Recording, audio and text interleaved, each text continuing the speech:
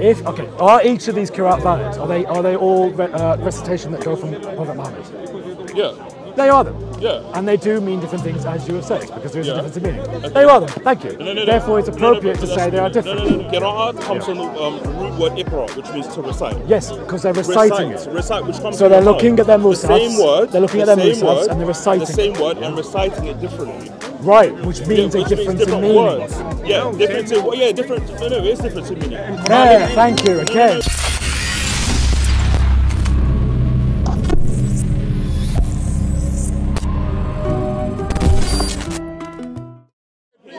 He agrees that different recitation, different meanings, but it's still one. Yeah.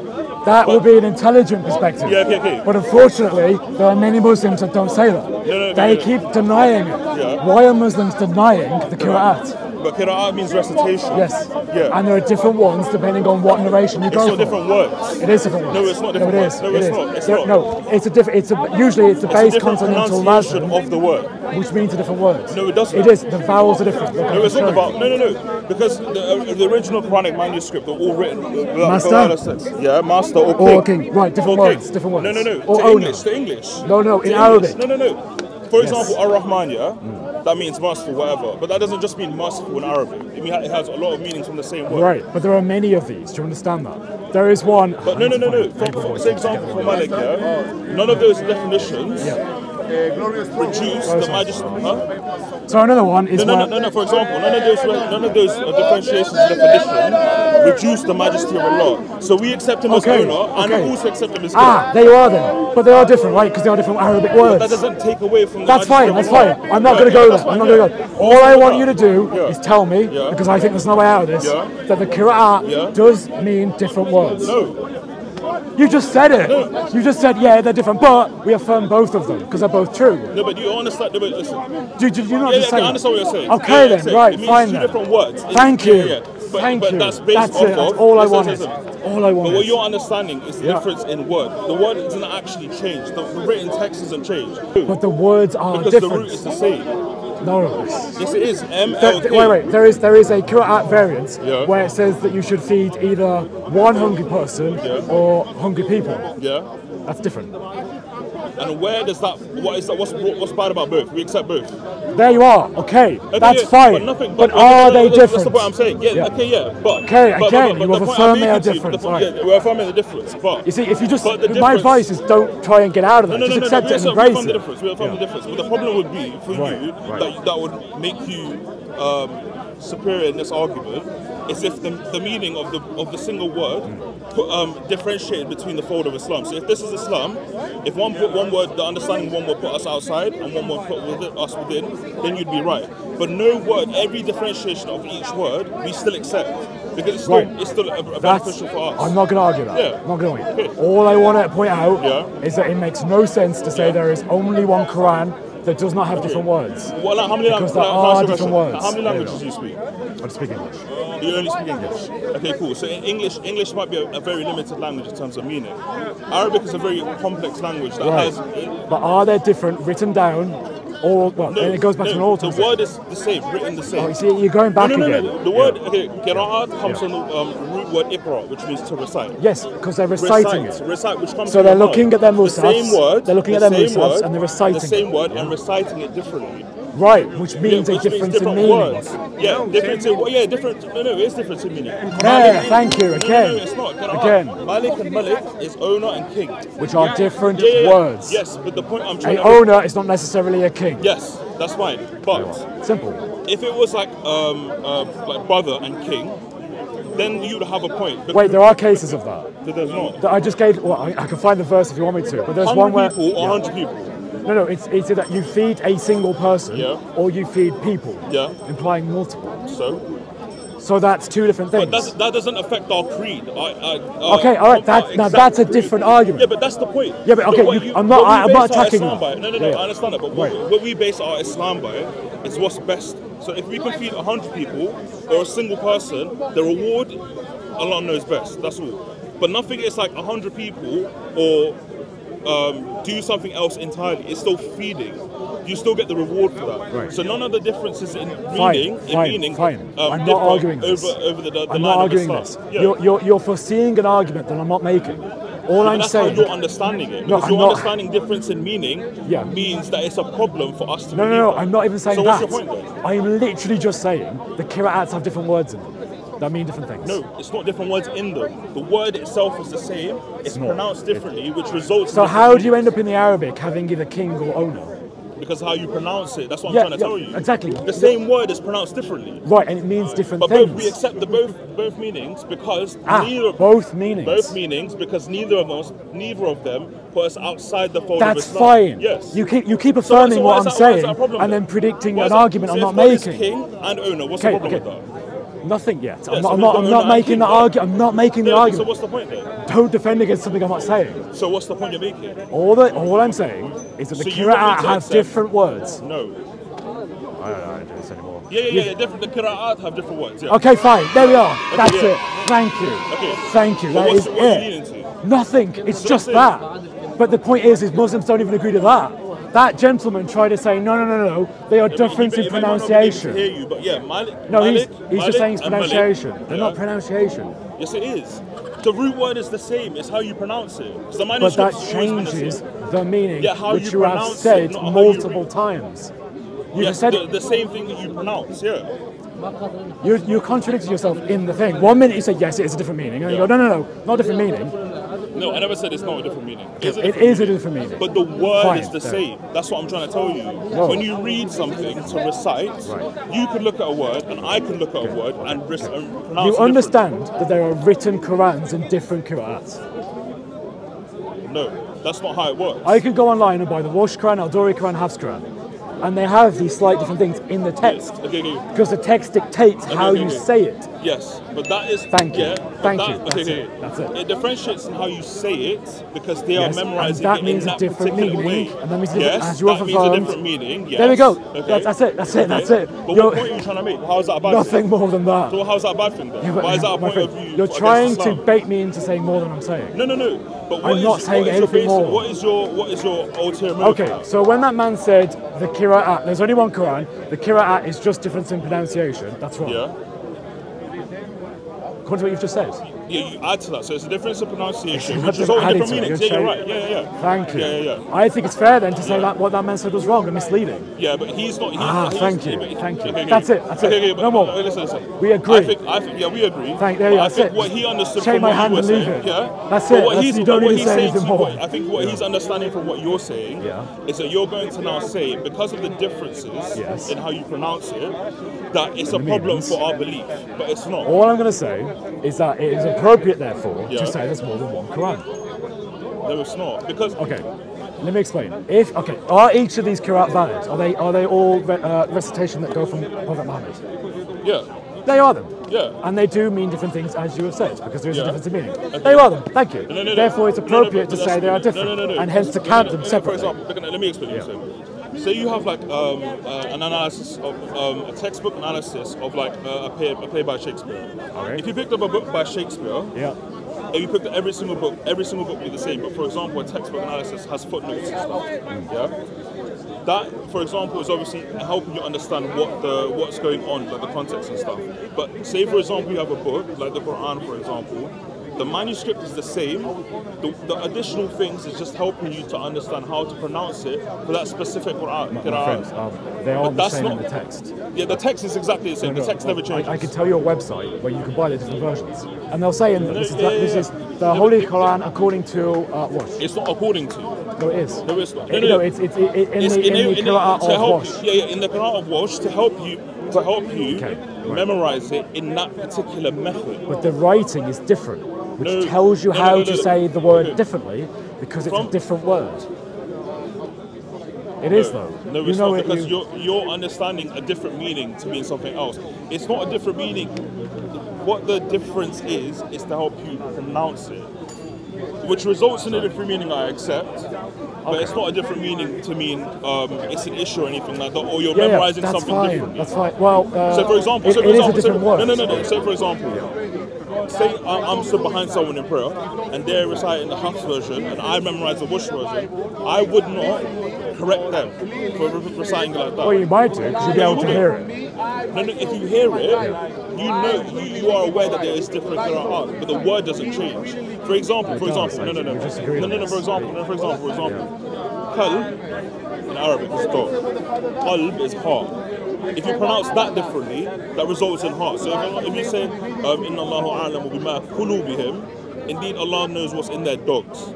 Inna Allaha a'lamu bima qulubihim, indeed Allah knows what's in their hearts. Okay. So that if the two qira'at resulted in a difference in that pronunciation, that would be a problem. Okay. Fine. What I'm saying is this. So would you understand that? Yeah, I understand that. Okay, cool. So you know how when the Quran was written down, it was written down in a composite rasm. Yeah. So there's no diacritical marks. Yeah. Yeah. You look at the earliest ones we have. Yeah. It's just the rasm. Yeah. Right. Later on, they added the diacritical marks, and where you add them depends on what range of words you can have. Yeah. Right. Now there was a debate over which one was, and now Muhammad heard this, and he said they're all correct. Yeah. Right. Yeah. But the point is, but he wouldn't have said that. No. He wouldn't have assumed that. First of all, we believe that he has divine guidance, and also he. Sure. Yeah. And he also would have checked that. He wouldn't have just been like, yeah, that's right. I know. I'm not trying to undermine it. What I'm saying is this: they are different there. Yeah. Right. Different. What? So different words. Because where you put the vowels and the diacritical marks changes what it is. Yeah. But there's a limited range of what it could be based on the razim, because the razim dictates. Yeah. And I think there are certain characters in Arabic, the alif, lam, ra. I don't think they need any, right? But everything else does need those diacritical marks to be able to differentiate based on those possible meanings. But the point of that isn't to just like add like decorations to it and try and change the meaning. It's for me, for example, I'm not a native Arabic speaker, so I can't read Arabic without those diacritical marks because I'm not a native Arabic speaker. So those marks are necessitated by the fact that I need to be able to learn Arabic through that. Without that, I can't learn. You don't actually know what the text is without those marks. Yes, you do. A native Arabic speaker could read that. He would get a lot of it, but then there would be certain words where he would have to choose which word he thinks it is. Yeah. But which is why you have to read. Cool. But those words whichever word comes out of that word would not put that person outside the fold of Islam. Okay, that's fine. I'm not going there. So that doesn't matter. No, yeah, but you've already conceded then that it does mean different words and therefore different meanings. Fine. No, you actually have agreed with what I've said. I accept that, but I'm saying that depends on pronunciation. Okay. Well, pronunciation doesn't change it. It does, because in Islam, the Qur'an, even the word Qur'an doesn't mean the book, it means the recitation. I know, yeah. Exactly. So you're going off of what the word means, what you're looking at and what it means, but all of this comes from the way you pronounce it. Let me show you this. I understand exactly what you're saying, and I understand the point you're trying to make, but I'm trying to tell you that difference doesn't result in a difference of belief.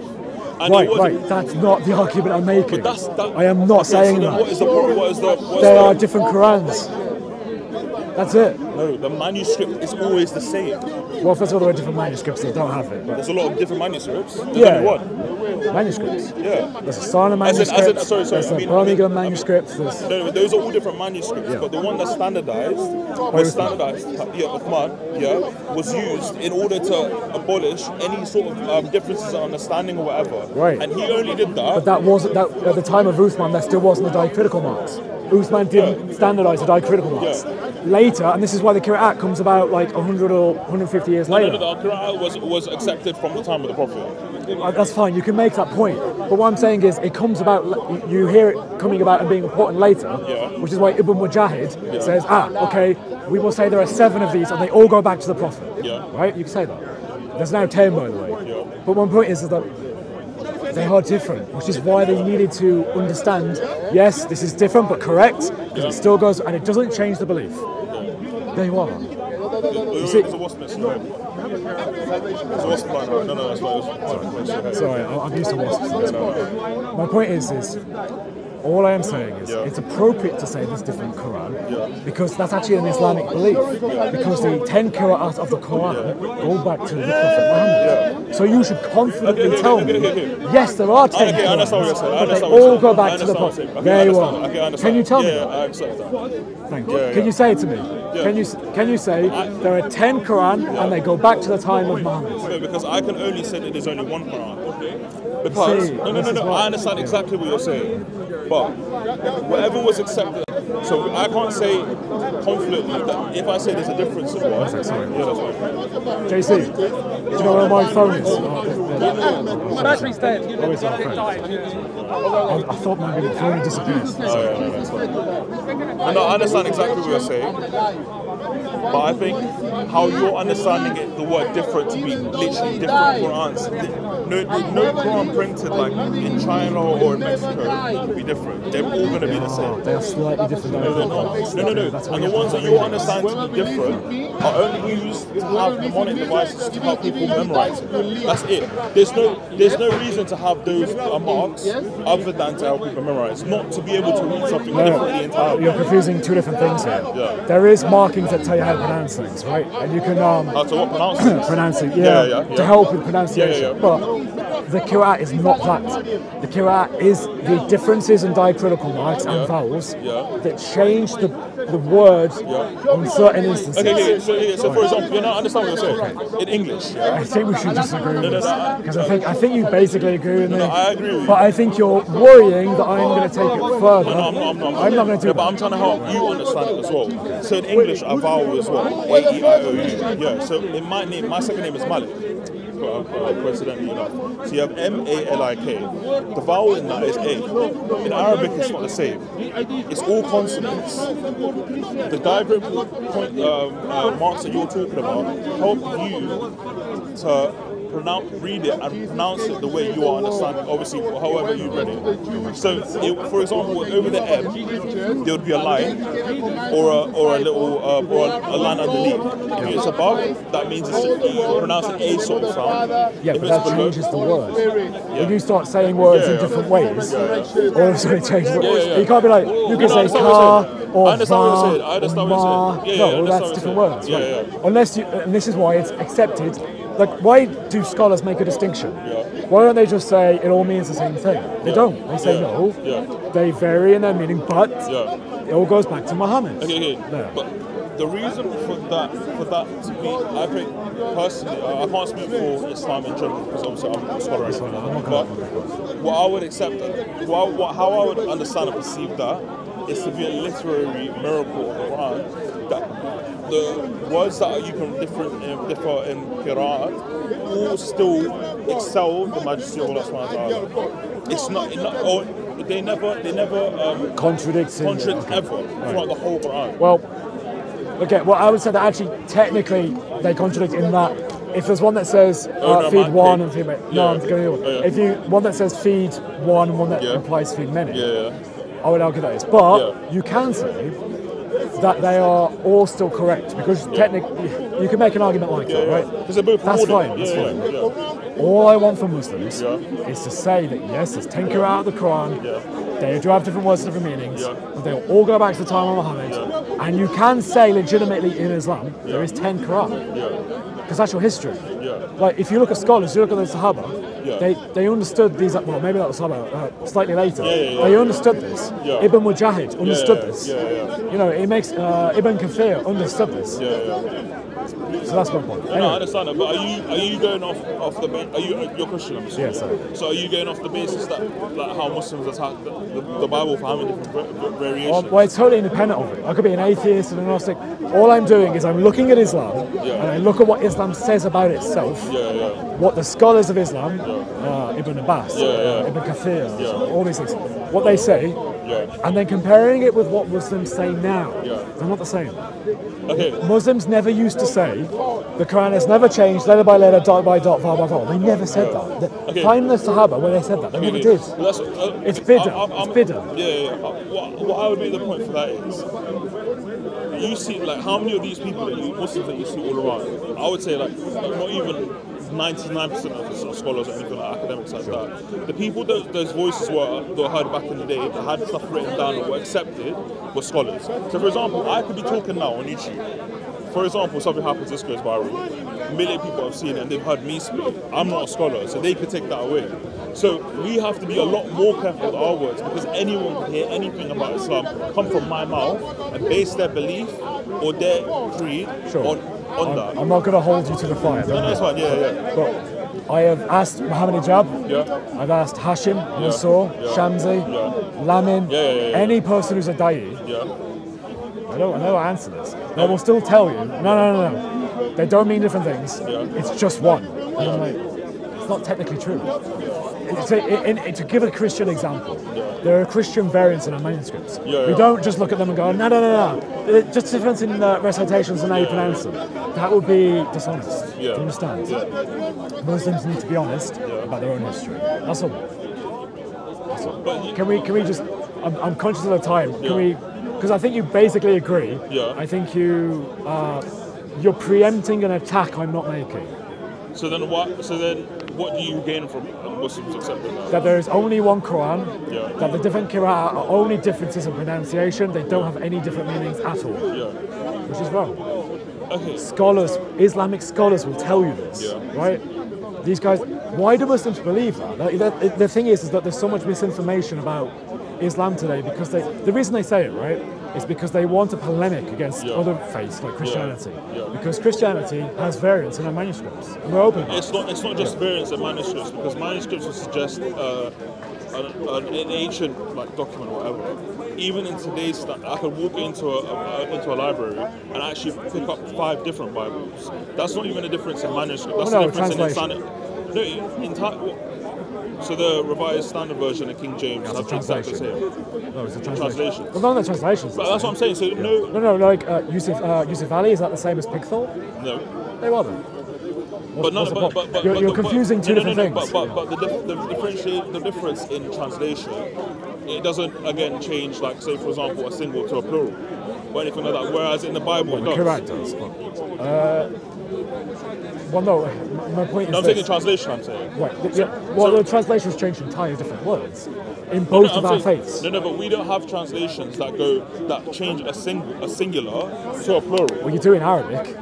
Like because so one of the most common form of qira'at, or one of them anyway, is a difference between you say and they say. Literally, they change words. Another one is some say Allah, some say He. Depends on the qira'at you read. Like No, that doesn't happen. No, in the Qur'an, I can show you. You're telling me the word Allah changes to who? He, I think. He. So instead of like, in Arabic. So instead of Allah says this, it's He says this. No, that's in translation. Or we, sorry. No. Yeah, we. Yeah. But that's a royal. So that's what I'm saying. So in English, for example. This is in Arabic, one. No. I understand that. But the translation is done into English. Yeah. In English, you don't have royal pronouns. In my language, in my native language, Urdu, we do. If I was speaking to my mum, I speak to them in a word-for-word translation. I would say I'm going to pick them up, not I'm going to pick her up. But the plural of majesty wasn't around until like the 13th century. What, in Arabic? Yeah, it wasn't. One of the things that scholars try to figure out is why did they do that? Because we don't have any evidence of anything around that time that did it. Our knowledge is, the scholars so far, I think the earliest it goes back to is either the 12th or 13th century, where people started using the plural of we, and it basically came from... in the Quran? No, anyway. Like, there wasn't that understanding of majesty, plural of majesty.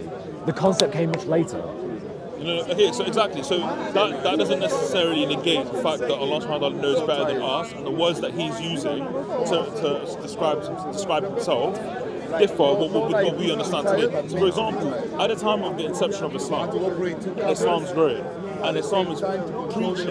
You have Christianity around you, Judaism, predominantly Christianity, and they're worshipping more than one God in the eyes of Islam, for example.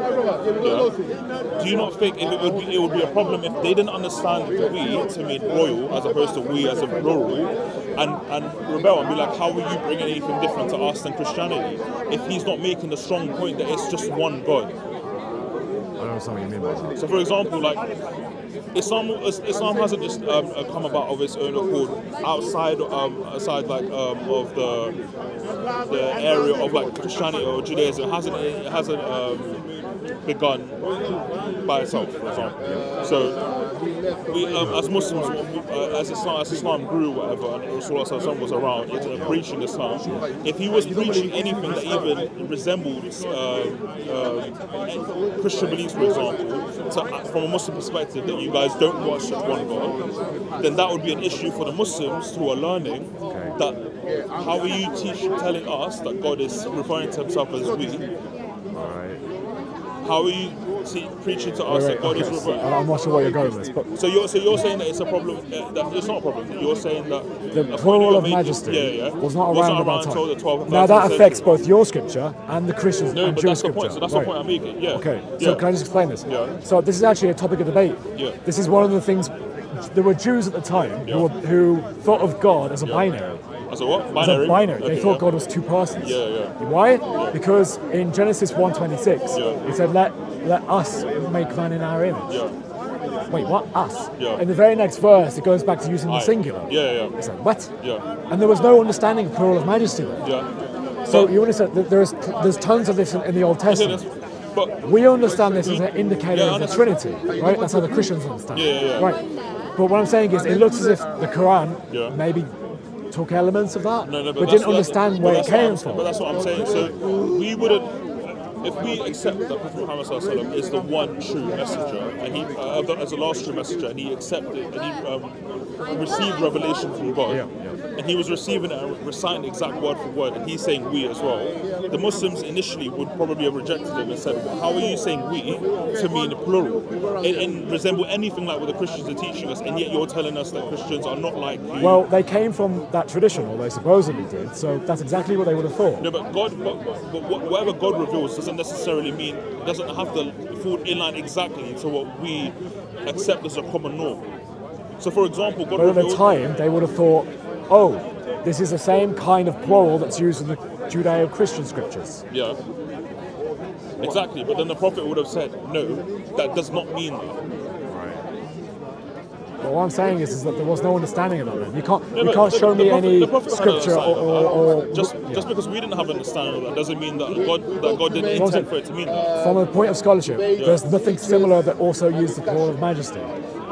So the Jews didn't, Christians didn't. But we believe that they were misled anyway. So us going by your standard, your yardstick doesn't matter to us, because if we so wholeheartedly and with firm belief only worship one deity, then we believe that we are correct in our belief, regardless of whether or not Allah subhanahu wa ta'ala refers himself as we or him, because we understand. You take it by faith that that's what it is. Yeah, but by faith, you don't see any Muslim worshipping more than one. So in Christianity, you have Unitarian and Trinitarians and stuff. Well, no, Unitarians are heretical. Yeah, to you. No, to every Christian. But to themselves. But in Islam, you don't have. All right, fine. Are Sharia heretical? I'm assuming you're Sharia. Sharia. My bad. Shia. Sorry, I used the wrong word. But I'm not liable to speak on that, because I don't want. I'm not. But you know I've got to be careful with my words. Okay, the Ibadis. I don't know. I'm not too involved in that. Ahmadiyya. I'm not. Okay, they are heretical in Islam. But again, they're outside the fold of Islam, according to Sunnis. And you are Sunni, yes? Yeah.